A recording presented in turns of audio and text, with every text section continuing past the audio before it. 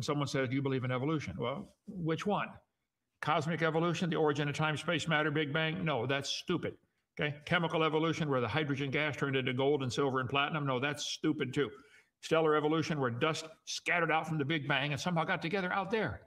Think about the hand grenade fragments coming off a hand grenade. The longer you wait, the further away they get. They're not going to get together out there to make a star.